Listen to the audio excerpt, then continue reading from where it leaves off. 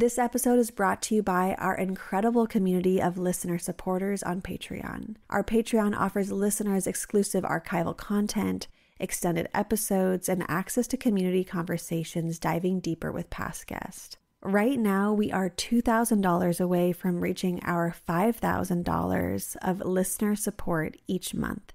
Your monthly pledge ensures that For the Wild has the funding to keep producing informative, thoughtful, and rooted conversations and programming. All funding supports our small team of creatives, podcast production, and special For the Wild projects like our zines and slow study courses.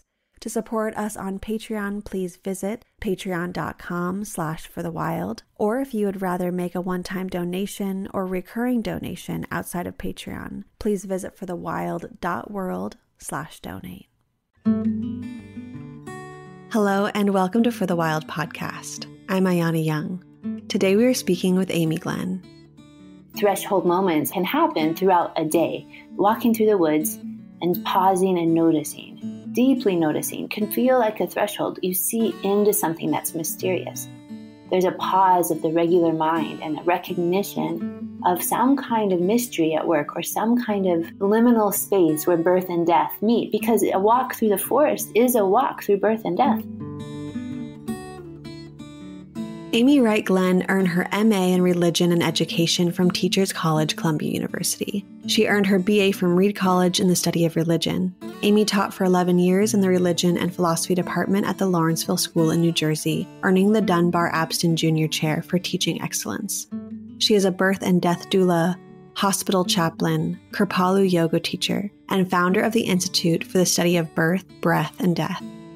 From 2015 to 2020, Amy served as an active contributor to Philly Voice, writing on topics relating to birth, death, parenting, and spirituality.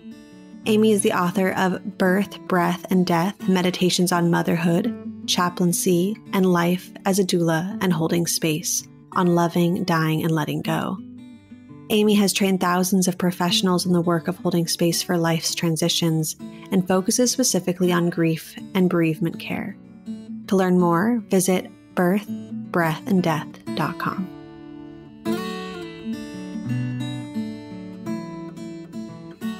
Well, Amy, thank you so much for being on the show today. I'm really looking forward to diving into some of these topics with you. Thank you so much for inviting me. Well, I thought we'd start off with kind of a window into your world. And I would love to talk through the realities of being a doula and how you found your calling in doula work. It's such a wonderful question. And as I've journeyed in life as a doula, I've realized that doulas do so much with transitions, not only birth, but also transitions such as death or big change, supporting people through significant life events. And my pathway to birth doula work really connects to my sister, Rachel, who was pregnant with her first baby. This was 18 years ago. Her daughter just turned 18 and was separating from her husband. It was a hard situation. She came to live with me and asked if I would be her birth partner. And that question brought some fear because I didn't know very much about birth at all. And I thought, oh goodness, I'm going to need some help. So I went to the library at my school. I checked out a bunch of books on birth. The librarian looked at me quizzically like, are you pregnant? Because we were friends. I said, oh no, it's not for me, my sister. And I explained, and she said, oh, I think you might want to consider hiring a doula. And I'd never heard the word until that moment. And I said, a what? What is this?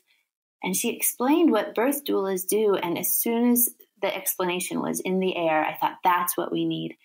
So I checked out all the books. I went home to my sister, Rachel, and I said, Rachel, I just learned about doulas, and I want to get one for this birth.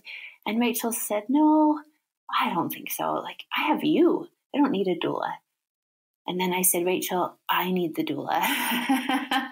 So that's my story of how I started the path. I did the doula training for birth, and then over time became involved in death doula work. And now I help train doulas as well. So it's been such a heartfelt journey. And I really credit the librarian at my school and my amazing sister, Rachel. And of course, her amazing daughter, who's now in college, my niece, Darcy. I love that your family brought you into this work. And I think it's really fascinating and in no way a surprise to people that as a culture, it seems like we have value, of course, for these vital jobs that act in service to humanity, whether that's teaching or making food or tending to the dying. But they're valued much less than jobs that serve capital accumulation in the overculture.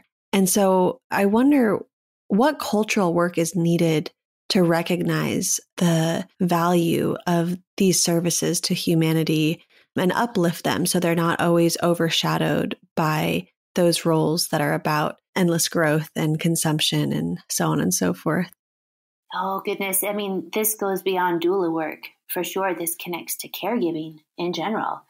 The people who care for children, often teachers, just the human caregiving at the end of life, the caregivers who care for parents, who care for partners when they're sick, and how we self-care.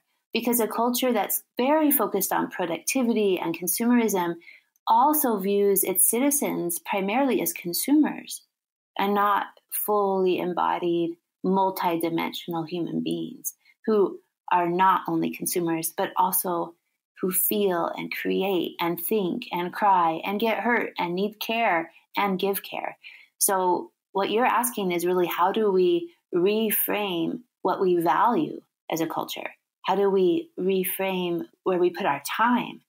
And how do we see each other in a way that's multidimensional and, I think, supportive of life's complexity instead of just what business you support when you go to the store and what products you buy and what you wear and what you drive.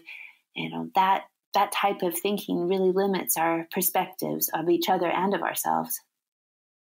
Mm-hmm. Yeah. In the Institute for the Study of Birth, Breath, and Death, which you founded in 2015, is described as, quote, an inspiring and nurturing organization community dedicated to furthering the development and professional skill set of those called to hold space for birthing, living, and dying, end quote. So yeah, I would just love to get more into the weeds here. And I know you started to touch on it in the last few responses, but how does the role of the doula serve to hold all of these spaces?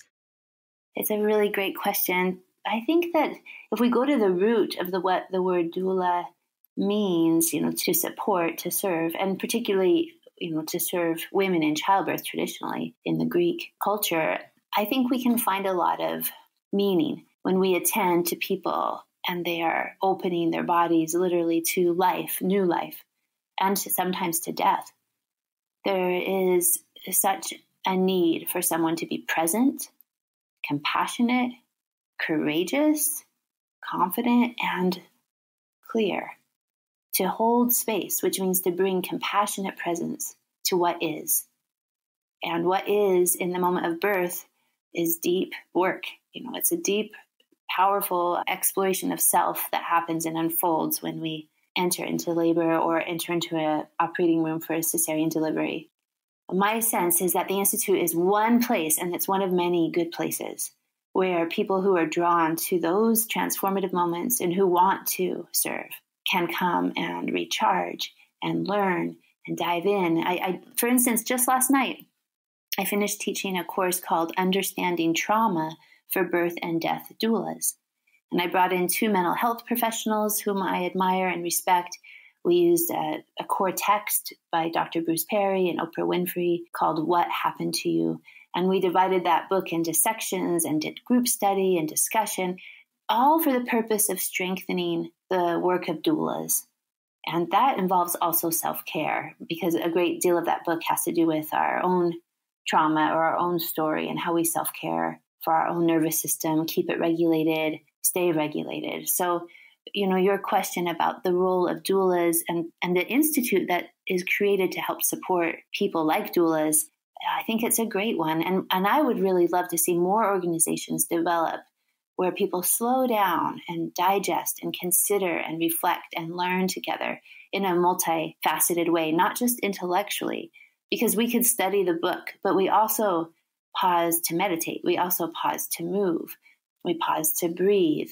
We took the time to deeply listen. And those are the skills that really help information sink in. It's not just in the intellectual realm, it goes into the emotional realm and into the body as well. Mm-hmm. Yes, totally agree with you there. And I'm really fascinated in the nature of your work that touches on the thresholds between life and death. And I'm wondering, how do you recognize the salience of these, quote, threshold times while also handling the uncertainty that comes with them? Yeah, well, that's what the saliency is. It's the uncertainty. That's why it's a threshold. It's unknown. It's mysterious. It's hard. It's a place where the normal rules don't apply. You're in a liminal space, beyond the regular up, down, sideways, backward, the general rules we use to navigate. It's a place without a map in many ways. And so threshold moments, I think, can happen throughout a day. Walking through the woods and pausing and noticing, deeply noticing, can feel like a threshold. You see into something that's mysterious. There's a pause of the regular mind and a recognition of some kind of mystery at work, or some kind of liminal space where birth and death meet, because a walk through the forest is a walk through birth and death. There's trees being born, trees dying, animals, our own self every moment, every breath in and out is a mini birth and death. So my hope is that we can think more clearly about thresholds, be less afraid of them, be more willing to notice when we're in one, and have support. And that's what a doula does. A doula says, I will companion you through your wilderness. I will walk side by side. I can't walk for you, and I won't tell you how to do it. I can maybe point out a few boulders that I stumbled on, but really it's about companioning someone else through their meaning making, through their grief, through their birth, through their breath, through their death. And that's what we do. We companion each other. As Ram Dass used to say, we really are just walking each other home. Mm-hmm. Oh, that's beautiful.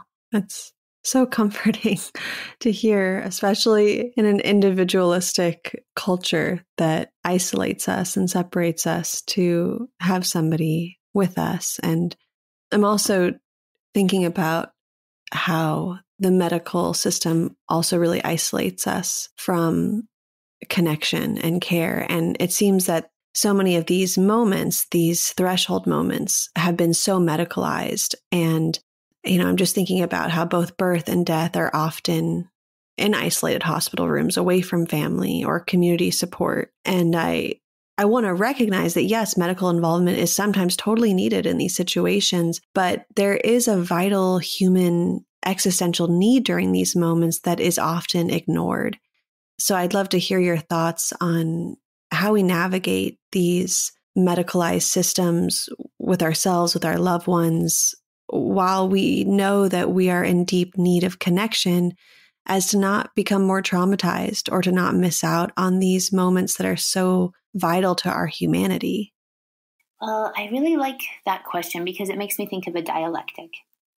Dialectics are when you have two ideas, they seem like they're in opposition, but when they overlap, you see the wisdom, the wise mind space. So this comes from the work of Marsha Linehan, who is the psychologist who developed dialectical behavioral therapy, DBT. And in her work, she said, acceptance seems like it's opposite to the will to change. And on one hand, they are opposite, right? They're in dialectic. But when they overlap, when you have acceptance and change, and you stand in the middle in that wise mind place, you can see how they both have the elements of truth. So medical models are created by people, and people are multidimensional. And even if medicine needs to focus on certain elements, like how much protein is in your urine, or what's happening with your heart right now, or what's going on with liver cancer, it focuses on specifics. The person who's focusing is still a person, and the person receiving that focus is still a person. So we have, on one hand, like a medical model that could separate, isolate, but we also have community models that connect and reinforce multidimensional realities. So when they overlap, I think we can be even in a wiser place, a wise mind place, when we have the best of medicine and the best of human heart connected. My uncle just died in Utah in a hospital, surrounded in a palliative care unit by deeply compassionate nurses and a deeply loving family. And now it's not a perfect system, but it's not as if because he didn't die at home, it was somehow isolating. There was a lot of love in that hospital room with him. So there's ways we can reframe, and there's ways we can, I think, begin to stand in dialectic with more curiosity rather than try to make it an either or situation. Mm-hmm. So, yeah, maybe let's talk about or dissect that either or situation. And we could potentially talk about what it could look like out of the medicalized system, within the medicalized system, both of those scenarios. And then if we were to be in either of them, how could we be a part of setting them up for healing and connection? Yeah, that's the big question. And I'm just beginning to really settle it with some ideas in myself. I mean, I think this takes the best minds in every field.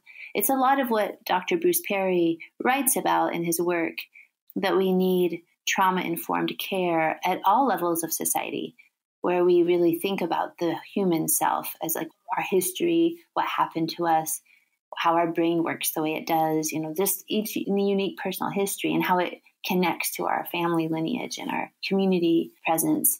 So what would that look like? I mean, one memory comes to mind right away when I was a hospital chaplain at a hospital in New Jersey, and a woman who was just a few years older than me, maybe in her 40s, 50s, was with her dad who was dying. And he was a big man with a big barrel chest, a wide face, big hands, just this big father, just this loving big father. She loved him so much. At one point, she just crawled into the hospital bed with him and held him and cried and held him through his dying hours. And so we think of hospitals as pretty limited in their capacity to hold space maybe for a family. But that type of action, crawling into bed next to someone who's dying that you love and holding them close, that's the type of thing that often people associate with dying at home. And yet here it was happening there. And so how do we create models where we aren't either or, where we can say, when people die in our hospital, we do our best to welcome family, community, touch. We welcome you to, be close as you feel comfortable. And, as long as the dying person feels comfortable exhibiting signs of comfort, that there's a welcoming of that kind of touch. So that's one example that comes to mind. But I do think bringing in the best thinkers of these different systems that we have that all interrelate and really think, well, how do we take the best of these various models and have a both and or dialectical approach? I mean, that's what I'm trying to do at the Institute with certain classes, really trying to take some real key thinkers and have them speak to doulas about their work so that we have a trauma-informed, anti-racism approach to our work that it also includes self-care. So I hope that answers your question some. Those are the thoughts that came to mind as I was listening to your thoughts. Yeah, I mean, I am interested just to hear any of your thoughts on these questions and try to visualize, because I think sometimes when we've been raised and conditioned and don't have examples of what it could look like to cross these portals with our loved ones in a good way, sometimes maybe for some of us, we can't even imagine what that would look like. I remember the first time I had been with a past body, I was so afraid to touch the body. And my mom went up and touched the body of this being who had passed. And just seeing her touch this being was an opening for me. And it was shocking. And I was so scared and I was so sad. And then I went up and I touched this being. And I ended up being with this body for 2 or 3 days before they went into the ground.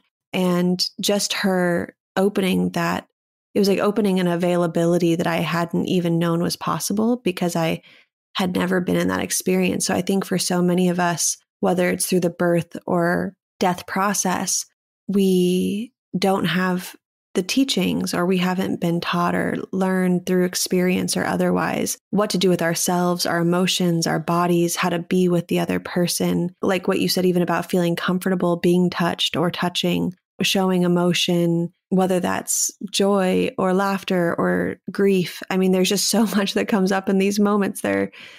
probably the most powerful moments of our lives. And so I just like hearing stories from you. I think it's really helpful to be able to see ourselves potentially in these situations and visualize a bit. I really resonate with that. I think the modeling of storytelling is the ancient way we used to and still teach each other.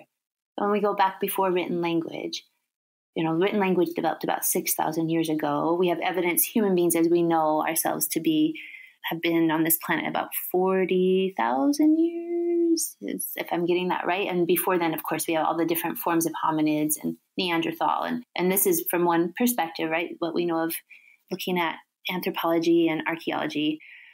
So if it's true that most of our human history, 34,000 years, preceded written language or the evidence of that we can find, that means people told stories long ago too, long ago, around fires and homes, as they walked, as they hunted, as they breastfed, as they cared, as they birthed, as they died. And so it's through the storytelling in a multi-generational context where you don't have all the kids in one building and all the old people in another building. I mean, I think that divide is so sad for our culture, where we have separated ourselves from the elders and the young. So that multi-dimensional community, multi-age generational community is full of story. And some of them are very sad and some of them are very beautiful. And those stories do open possibility, whether they're mythic stories around religion or mystery, or they're family history stories. So I really agree. It's through this telling of stories that possibilities do open. And I mean, I think about the type of rituals I've seen done around pregnancy loss. The different tattoos, the different rituals around blood, the different burial rituals, the different altars in people's homes to honor babies that have died. And if we could just have those stories, it would seem like, we're not just alone in this vacuum of grief. Thousands, millions of people have made stories and told stories and made ritual to honor babies who have died. And so these stories should be known, right? I think it helps us process. It helps us feel like we're part of the human story, that this isn't only an experience that I am suffering. I mean, a big part of the Institute work is looking at these portals, these threshold points through the lens of companioning. How do we companion? The support network. Who's with us? Who's companioning us, right? So how do we companion ourselves? How do we receive companioning, which is an approach to bereavement care or transition care that normalizes the emotions instead of makes grief a pathology. And then the third piece is ritual. What types of ritual, secular or religious, do we use to honor these threshold moments? So at the Institute, we have a class called Rituals for Menopause. And there's very few rituals for menopause in our world today. Yet it's a big transition. I'm going through it. Having a gathering of 50 women online, talking about menopause, reading stories, normalizing experiences, crying, laughing, sharing, and then creating a group ritual where we might move, we might breathe, we might paint, we might light a candle.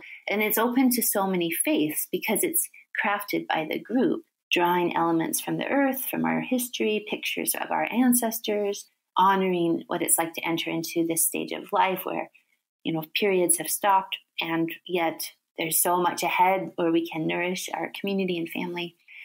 Okay, so you got me onto that topic of ritual, and that I think is key to really reflecting on how we bring more intentionality to thresholds. So, yeah, thank you for highlighting stories, because it's hard to have a meaningful ritual without a story, right? Why are we lighting the candle? Whose picture is that on the altar? Why are we doing this long pilgrimage? What are the stories of those who've done this ritual before? I mean, just think of Passover or Pesach if you're Jewish, that ritual of that meal, the Seder, and the thousands and thousands of Jews, or millions of Jews, who celebrate that every spring, and the history of that meal. Every part of that meal, every portion of the plate has a significance to the story in Exodus. So it's an incredible ritual to study. And I think we need more of those, honestly. And we can make our own. We can definitely make our own personal rituals that help us with our own life story.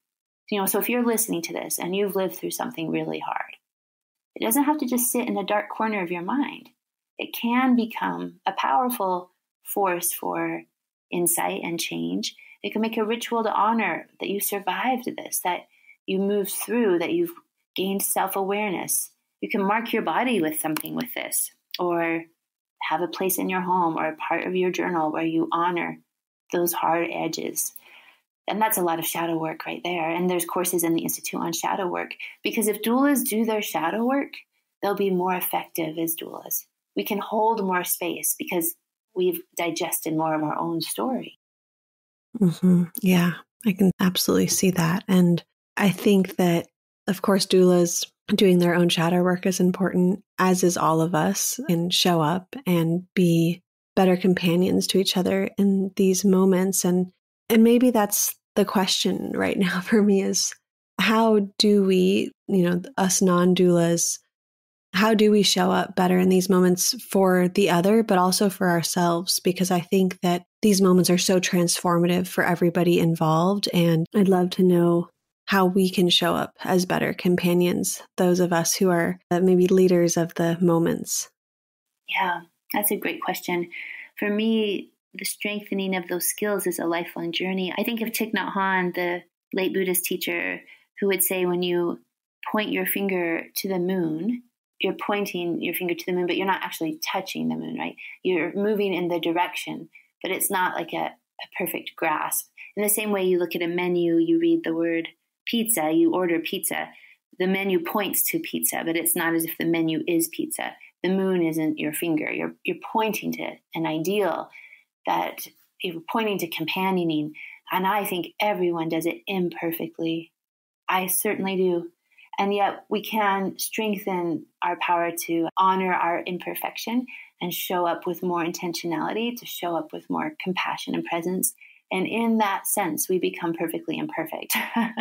But I don't know anyone who holds space perfectly. But I do know many people who strive to strengthen the power to hold space for imperfection. And in that, I think we can hold the messiness of our own lives with compassion. We certainly can more effectively hold the messiness of transition moments with more compassion. The threshold moments are messy. They're often challenging. Sometimes they're super insightful and clear, but usually threshold moments involve a transformation that can be mysterious, like a caterpillar goes into the chrysalis and then emerges a butterfly. That chrysalis stage is really interesting. It's like, it's not quite a caterpillar. It's not quite a butterfly. Everything is moving around. You need your privacy. You need the quiet. There's lots of change. And many of us go through those moments, those chrysalis moments in life. And having a companion to just be present, to say, I see you. It may be messy now. I see your beauty. And I know you will emerge transformed.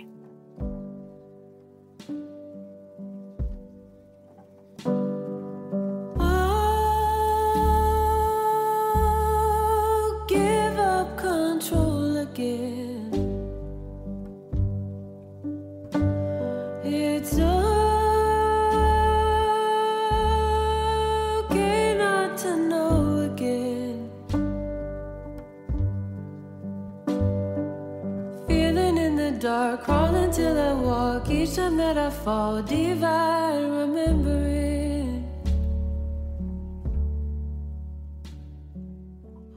Thinking about your work with the breath element moments, and I'm wondering, how do you find connection to the breath that holds us between life and death? And how do you recognize the immense value and power of this seemingly mundane act, which is breathing? And of course, we do it all the time unconsciously, but maybe you could walk us through that practice. Sure. So if you're driving, don't do this. You can be aware of breath, but do not close your eyes, please. But if you are in a place where you can sit and notice, or lay down and notice the safety around you, to close your eyes, and that feels safe to do, I invite you to try that and just close your eyes. And the reason we do that is because so much of our sensory input comes through vision. For those of us who do see with eyes, sometimes we see in other ways. But once the eyes are closed, the other senses, sound, touch, taste, physical sensation, breath, become more present. So right now, pay attention to the act of breathing. Breathe in, just breathe in. And breathe out. And you can do that with out the mouth with a bit of a wind for yourself, or simply quietly through the nose. Again, just breathe in.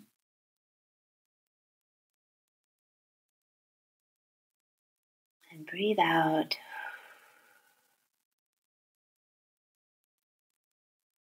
And let's practice a simple breath technique called 4-7-8.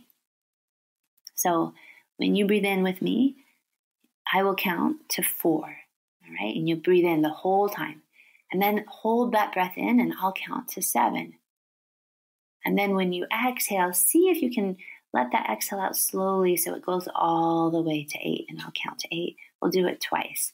I teach this breath to my 5th and 6th graders, 4-7-8. And it helps the nervous system go back into the zone of tolerance and out of fight flight. So let's try that together. So breathe in, 2, 3, 4. Hold, 2, 3, 4, 5, 6, 7, and out. 2, 3, 4, 5, 6, 7, 8. Try it on your own.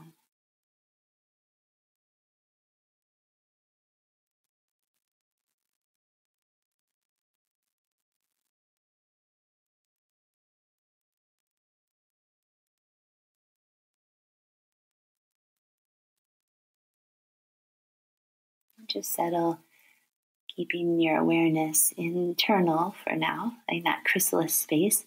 This is a threshold. Meditation itself, resting, breathing, slowing down, entering into mystery. Just be with this.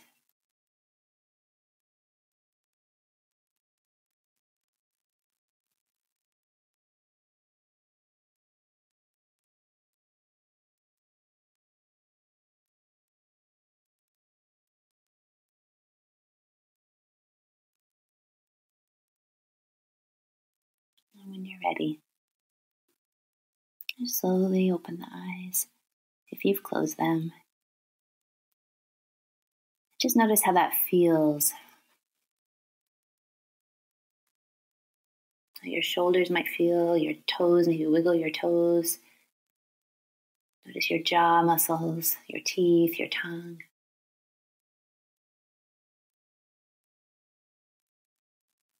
And maybe one more time before you sleep today, stop and pause and feel the breath. And sometimes that breath awareness is really involved. We're really aware of it when we're really involved in action.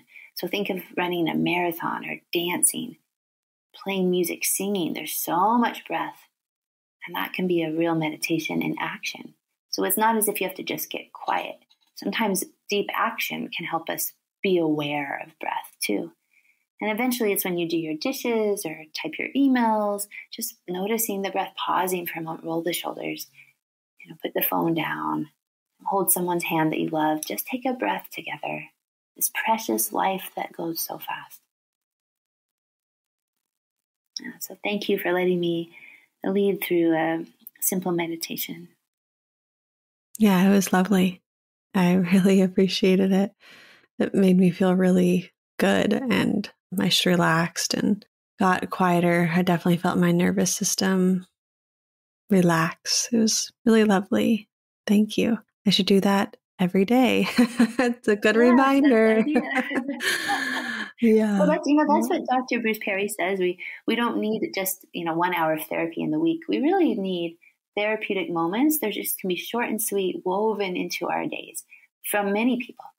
That community, that multi-generational community, having therapeutic moments, he calls it, where we have rhythm, where we have a sense of connection, where we have a sense of meaning, where we're eating healthy food and taking care of the body. That's how trauma is healed in the nervous system over time, overall. These really organic therapeutic moments. I think we can craft them too. Like right now, I purposely crafted that. And yet it can become what's woven into our days, should we choose to do it. Mm-hmm. Oh, that's such a such an important, simple act to remember. And I like that little therapeutic moments. It feels less overwhelming and doable. And I think the more that we practice, the more that it becomes integrated into our day-to-day lives. And that feels really important. And I want to jump into this other topic that has always felt very strange to me, which is the taboos around birth and really the sight of birth, which is considered inappropriate. Even, let's say, on social media, like photos of birth will be banned, which is really interesting to me because it's almost compared to pornography, which again is really strange. And I think it's just absurd that we live in a society that simultaneously glamorizes and commodifies the human body, and then it censors depictions of birth itself. It's just odd. I'm trying to get to the bottom of this. And so I'm wondering, how might we heal our connections to our bodies as a culture in a way that does allow us to embrace their natural functions outside of the glamorized and unrealistic options that we're given, whether that's through pornography or honestly just advertisements or media in general? Two things come to mind. I think of an article I wrote years ago called "Birth is Not Porn." So this is a topic I've thought about as well and reflected on. And that same type of hypersexualization of the female body in particular impacts how women and those who identify as women choose to breastfeed in public, right? Just what does that mean to breastfeed a child in public, especially if the child's, quote, older, a toddler, 2, 3, or 4. There's a huge taboo. And yet so much of pornography grows due to, in some sense, violent taboo, right? And pushing the edge with depictions of rape and things that are illegal, So I think it's a wild juxtaposition. I'm with you there. I don't have an answer. I can just point you to people I like who are asking these questions. Gail Dines has done a lot around pornography and reflections on it. Jackson Katz wrote a wonderful book called The Macho Paradox, and he has a whole chapter on what pornography has meant to men and boys growing up. I think there's a lot to explore. And again, the dialectic is what I like. So on one end, you might have anti-body or anti-porn or anti-sex energies. On the other hand, you might have a really liberal, like, let's show everything approach. And I think there's wisdom in the wise mind that can stand in the middle ground where we really think through, well, what helps the human self feel and know their worth, number one, and the multidimensional reality of their life. So we're not only bodies, we also have minds and hearts, and we treat each other with that. And that birth is how we come here, right? And the people who birth us, so much respect. So those pictures are, I think, holy rather than censored. So I think you're asking the right questions, and you're asking a person who also asks these questions. I don't have answers. I think about this too. Mm-hmm. I just think it impacts the way we relate to birth. And even, on the flip side, to a dying body or a sick body or a body that has passed, our culture oftentimes teaches us that it's gross or scary. And so it's interesting, birth can be pornographic and death can be gross or frightening. And I mean, in a way, I can understand the fear. I think we at large have a fear of our own mortality, but I think it really blocks our connection to these beautiful and powerful threshold moments if we are relating them to them being inappropriate or, something that we should keep distance of. So anyways, yeah, such a big topic, and not that I have answers either, but I appreciate hearing your thoughts. Sure. Thank you. Thanks for being brave to ask it. Yeah, it's on my mind too. It makes me wonder why, what is it for the overculture? Where did this come from? Did it have a religious beginning? Is it puritanical? Is it for control? Like, why are we set up to feel these ways? I don't know if you've thought about the roots of this at all. Well, probably connects to, my best guess, and this is just my best guess right now based on what I've read, But, when a woman gives birth, there's no question that that child is hers. We see it emerge. We see it. But the father may question, was it mine? Are you sure? Because there's no direct evidence unless there's some like really compelling identifying feature like skin color or like physical feature, perhaps.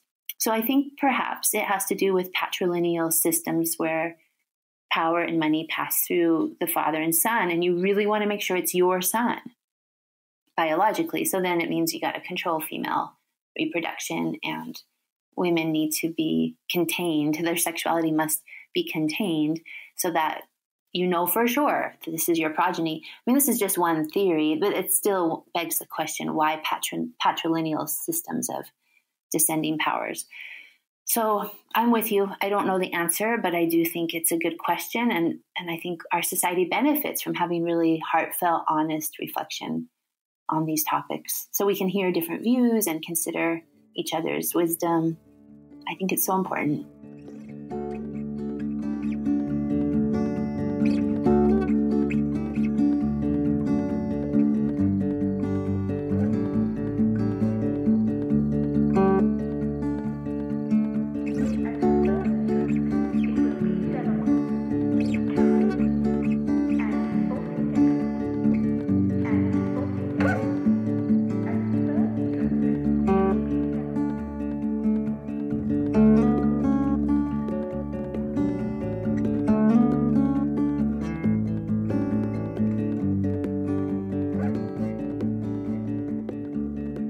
Well, I'd like to transition and talk a bit about the shadow side of caregiving. And you're teaching a course called Hungry Ghost, examining the shadow side of caregiving and describing an aspect of the course. You write, quote, "How can we bring compassionate presence to the parts of us that we have discarded, ignored, or tried to self-medicate through maladaptive soothing mechanisms?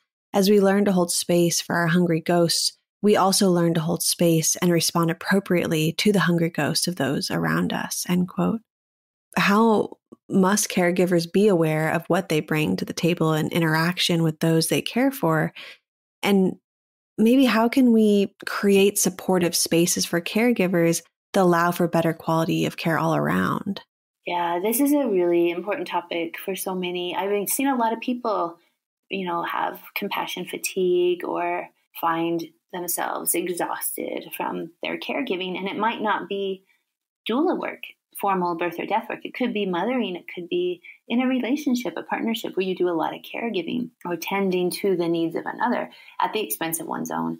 And so I've spent a lot of hours reflecting on this, talking with people, reading about dynamics where the shadow side of caregiving becomes really problematic. And part of that connects to codependency, where we have patterns where we might want to control other people so we feel regulated, right? As long as he's happy or she's happy, then I'm happy.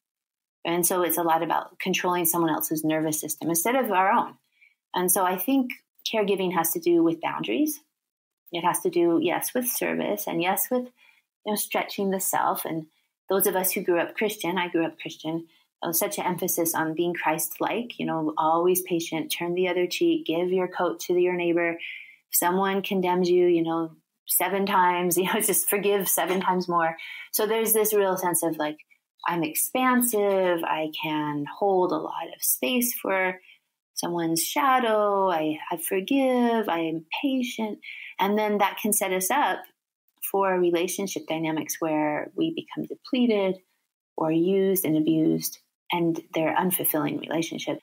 And those relationships could be work or personal, or even a doula relationship where a mom might be really needy and the doula just keeps giving at the expense. So I think if I'm going to craft an institute where doulas and people who are drawn to thresholds come for personal and professional growth, it would be remiss to not have a course that deals with the shadow side of this work. And so even as a teacher, the shadow side of teaching involves, overgiving, overextending, and not having our own boundaries. I think it's so important to have healthy boundaries. And so this course is to help strengthen all of us. And just like with holding space, I don't know anyone who does it perfectly. Just like with parenting, I don't know any perfect parent. In the same way, I don't know any perfect caregiver. I don't think there is such a thing. But there are people who are healthier than others in terms of their patterns. So this is a course to try to support all of us in becoming healthier with our patterns of caregiving for self and others, and having boundaries. And the big part of this course too is recognizing red flags when people are toxic or malignant or like super self-centered, and well, probably best not to be in a deep relationship with patterns like that, because it will deplete. And to be able to recognize it and then not engage, having respectful boundaries, but protecting oneself from exploitation. I'm really grateful that you offer these courses and this support, because we need it. We really need it. I wanted to read a quote from an article you wrote called Holding Space for Pregnancy Loss, 3 Components for Doulas to Consider, where you say, quote, "Anyone who has been touched by death knows there is no returning to a previous life. We are irrevocably changed due to the loss of loved ones, particularly the death of our children. The companioning approach to understanding and being with grief acknowledges this reality," end quote. And I often see there's this force to, quote, get back to normal after grieving, as if it's a box to be checked or just something to escape from. How do you think holding space for grief also means holding space for grief and sadness to change us? I have tears in my eyes. I listen to you. I mean, everything changes us. The water we drink every day, the way we sleep at night, what we eat changes us. The changes are so sometimes small that we assume we're the same every moment. But if we look deeply in each moment, the moment is different. Like right now, when I stop this interview, I'm changed from you. Your questions, your reflections, your wisdom, it changes me. So we're changing all the time. I believe there's a part of us that doesn't change. That's my spiritual belief. Not everyone shares that. That's fine. But my mind is always changing, my heart, my body, every cell, every moment, every breath. And grief is an upheaval. It's an upheaval. Everything looks upside down. It brings us to our knees. We feel like life's an emergency. Someone we love just died. There's moments of clarity and gratitude and grace. There's moments of confusion and anger and denial. It's an upheaval. How could it not change us if every text message we send and receive changes us? So does grief.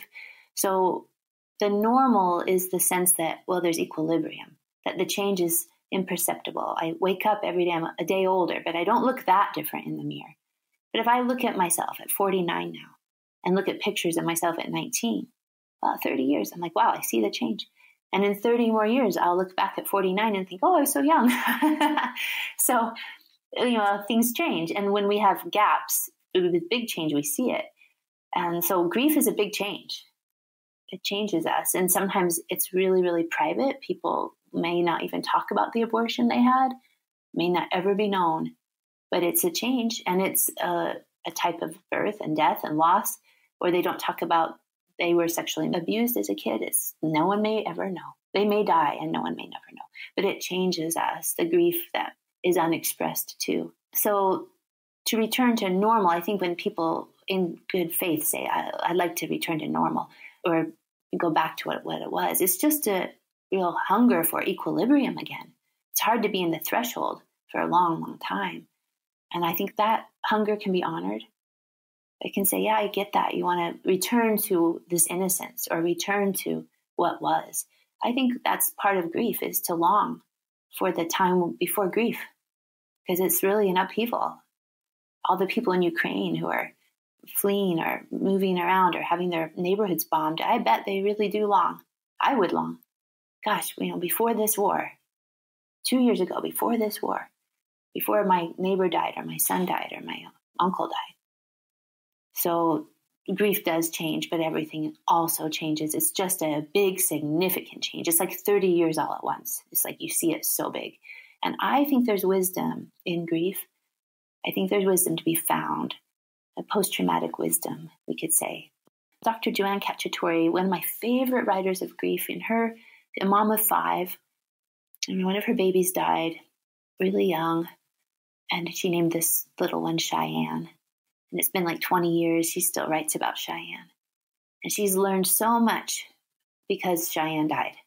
She's learned so much.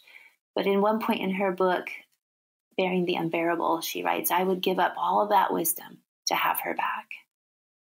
So I think that's what grief is honoring the wisdom we gained, but the longing still for what was before.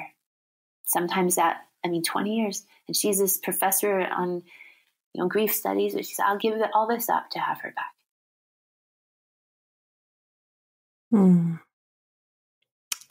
Oh, Amy, thank you for sharing that. It feels so close to my heart and vulnerable, and really felt connected in this conversation. And I just think us talking about grief is so important. And I think so many of us have been so destigmatized to grief and loss because, well, for so many reasons, but, I think about the media, and we're just literally bombarded with violence and death, and we become desensitized to it. And so it makes sense too that plays into our block from being able to hold the sacredness of death and hold space for grief, because we're desensitized in the strangest ways to loss and grief and violence and death. And it's just, it's like a rabbit hole of confusion in there. And the other reflection I was sitting with too is from a few moments ago when you spoke about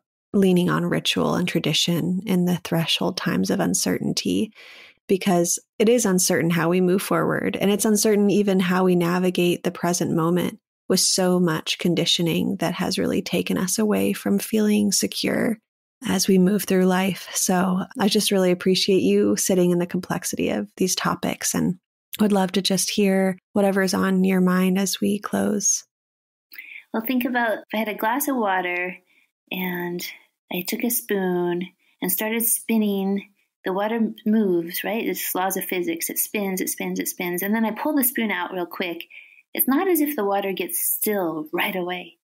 It spins still until it slows. And the slowing takes time, and it takes time until the motion settles. And even when a glass of water is, quote, still, there's a lot of movement that we may not see with our physical eyes, but the molecules are shifting, and the H2O is forming, moving. It's not static. So I think part of what I reflect on when I heard you describe the uncertainty, the sense of desensitized human beings feeling unsafe, but then consuming so much imagery of violence, it's a lot to consider. It's like a spoon in the water, spin, spin, spin. Maybe there's some kind of joy in the spin, but we pull out the spoon, and it's going to take a while for our nervous systems to settle again and find those quiet moments in the day when the water stills and it feels soft. So my suggestion to all who are listening is just nourish that softness. We live in a world with a lot of hard edges. And sometimes things happen in life that you wouldn't expect. It's a big hard edge. Someone you love dies, or there's some kind of harsh thing that happens in your story, and you think, oh my God, I didn't see that coming. So even more important in those moments to make sure we nourish the softness and find our companions who can walk with us through the wilderness, and nourish the love. I think that really gives life meaning. Grief is connected to love, and they're always connected, actually. If people died and we didn't care, they'd just die. They'd just be death. It wouldn't be grief. And that may be explaining why we can watch movies. We don't really care about those characters. We know they're going to die, especially with horror movies. They're all going to die. So it's kind of like playing into our fear, or that trying to digest our own sense of interest in seeing the shadow. It's not really a place for grief. It's a place for something else, like exploring human violence. But when we really love someone and death happens, there's grief. And so I would say we nourish love, we nourish softness, and we nourish our capacity to be in grief. We will become wiser. That's my sense. We will become wiser. So thank you for your time. Thank you for taking the time. Thank you for sharing your wisdom with me. Thank you, Amy. Have a beautiful day.